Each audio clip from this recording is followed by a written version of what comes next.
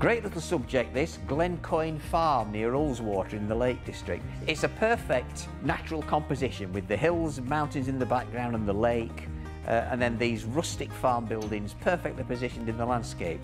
Also lots of techniques along the way as well. There's quite a lot of wet into wet, good use of body colour, and a really good lesson in interpreting the colour on your photograph and putting a sort of real glow and life into the landscape. Yeah, lots to get your teeth into. It's a really enjoyable one.